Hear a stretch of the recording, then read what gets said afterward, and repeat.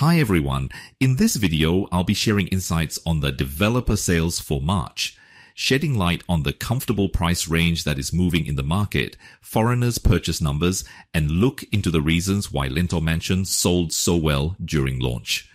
I will also answer a few questions that are top of mind for us in the industry, such as are land prices coming down leading to drop in property prices, and are boutique projects worth buying? I'll be sharing our views on why the land prices are the way they are, and I'll also be debunking the myth that boutique projects don't make money. In fact, I'll be showing you examples of boutique projects that are performing very well, even in the vicinity of the larger projects we're marketing. So without further ado, let's get started. Let's first look at the developer sales for March. The number of units sold jumped about fourfold, from 103 units in February to 718 units in March. This can be largely attributed to the very successful launch of one project, Lentor Mansion.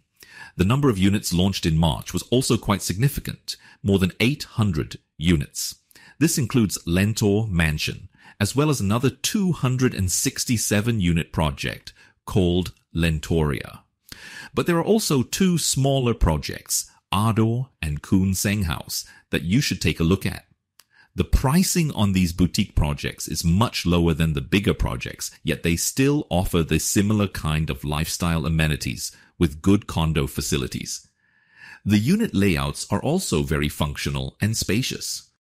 The overall stock in the market is still relatively low, though we are seeing a bit of an increase. But compared to the peak in 2019, we're still way below those levels. One interesting trend we noticed is a jump in the number of foreigners buying in March, from 4 in February to 13 in March. We don't have the nationality data yet, but it could be due to the Chinese New Year period, when buyers came to Singapore to view properties and then made their purchases in March.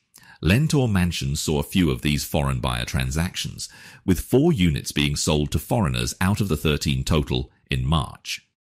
Now let's dive deeper into the Lentor Mansion sales numbers, since I mentioned it a few times. I want to break down the price per square foot, the quantum, the volume, and the unit types. First off, 94% of the units sold were 2 and 3 bedroom units. This aligns with the trend of smaller family sizes. But interestingly, they also managed to sell 6 5-bedroom units, which shows that the developer's strategy of including larger unit types was spot on. When it comes to pricing, the average quantum is more important than the price per square foot these days. Buyers are more focused on the overall quantum they need to pay, as that's what they're borrowing against. This is especially so if buyers are not too excited about much older projects that could sometimes raise maintenance concerns. In Lentor Mansion case, almost 75% of the units sold were below $2 million. This $2 million mark seems to be a sweet spot for a lot of buyers, especially first-time home buyers and HDB upgraders. If you haven't had a chance to visit Lentor Mansion, I'd highly recommend that you do. You'll see how the developer has designed the units to be very compact and efficient, yet they've still managed to exclude the aircon ledge from the saleable area, so you don't feel like you're living in a smaller space. So do reach out to me for more details.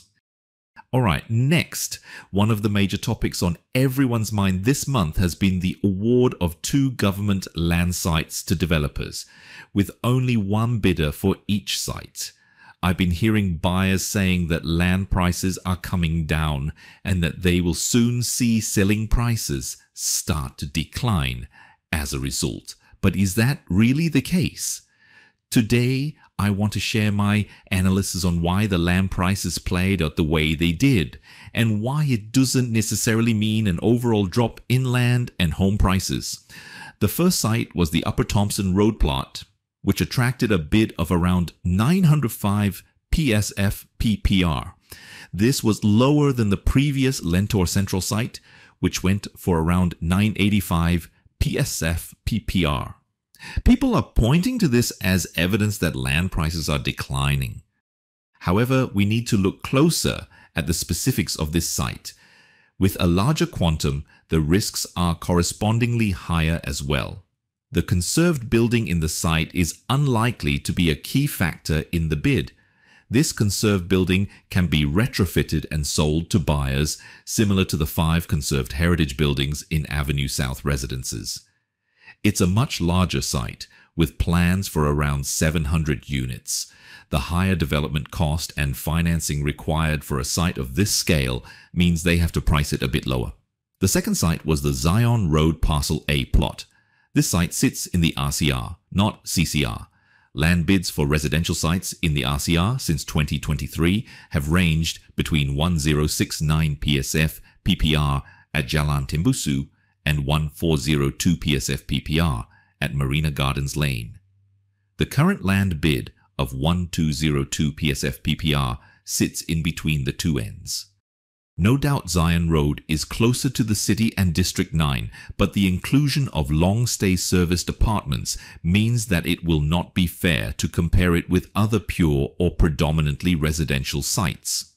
The Zion Road site comes with the requirement to retain a long-stay serviced apartment component. This adds significant risk and complexity for the developer.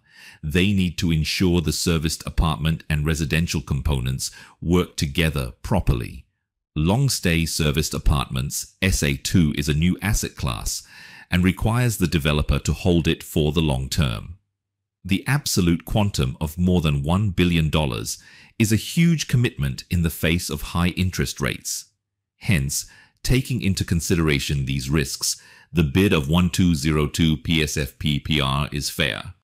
In summary, the lower bids on these two sites do not necessarily signal an overall drop in land prices.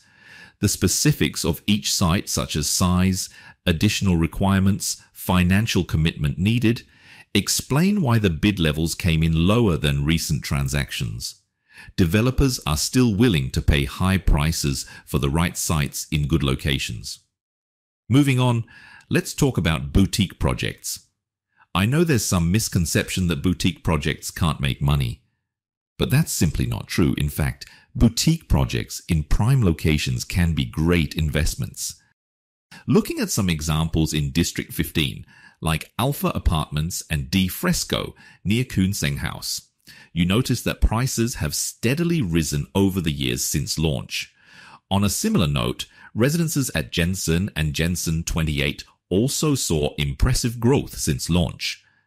These two projects are within the vicinity of upcoming Jensen House.